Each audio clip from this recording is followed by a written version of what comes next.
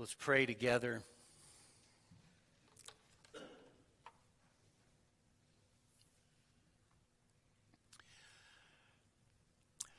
Our Heavenly Father, we come into your presence tonight, and we are mindful that we are here tonight because we call this day Good Friday.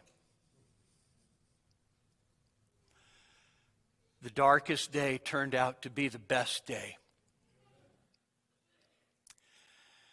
And Father, we pray tonight that as we spend a little time in your word and prepare for the supper, that your Holy Spirit would be mightily at work in us. Father, we are proud people. Father, we are people that don't like to own the things that we've done. We'd rather blame someone else.